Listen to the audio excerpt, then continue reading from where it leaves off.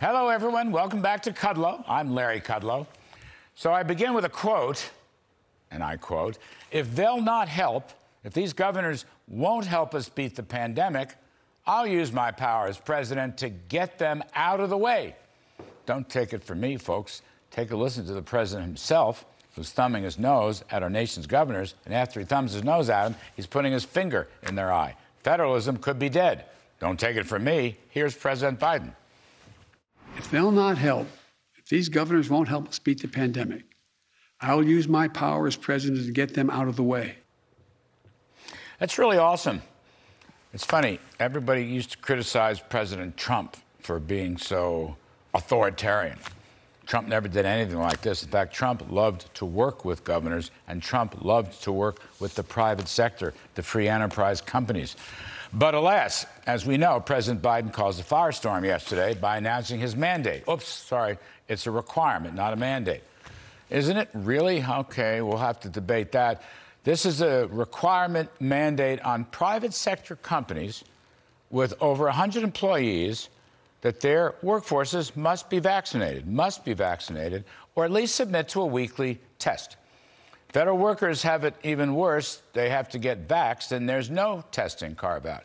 But the crux of the matter, as we will discuss with Georgia Governor Brian Kemp in just a moment, is the president engaging in executive overreach and really undermining the constitutional principle of federalism, a.k.a. the 10th Amendment. Let me read you the 10th Amendment briefly. "The powers not delegated to the United States by the Constitution, nor prohibited by it to the states, are reserved to the states, respectively, or to the people." That "or to the people" is very important, because now I'm going to say, in addition, the federal government does not have police powers to simply order private enterprise companies to do stuff. This is the anti-freedom part that I find so troubling about the president's declarations yesterday. This is federal statism acting unilaterally with no restraints to literally order private firms to follow the government's dictate. This is America. You can't do that. Now, we can argue about interpreting interstate commerce laws till we're blue in the face. But basically, without an act of Congress, without a law, presidents just can't order companies around.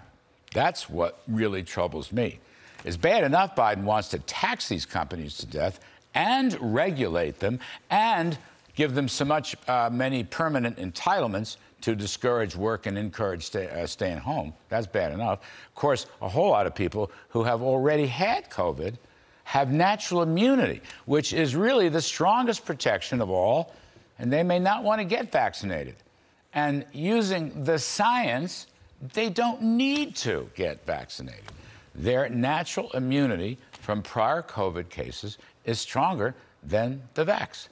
Now, with the most delicious irony this evening, it just so happens that at 9:30 a.m. this morning, in a Walgreens on the Upper East Side of New York, I got my third Pfizer vaccine.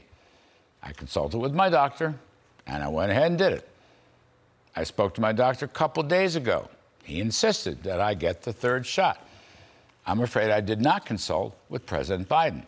And, by the way, I had scheduled the vaccination before Mr. Biden's speech yesterday. So there. I did it on my own free will and my own free choice, which I think is how most Americans really want to live. They can make their own decisions without being policed or forced or required at penalty of law and financial fines to follow the dictates of a bunch of central planners in Washington, D.C. Doesn't work for me.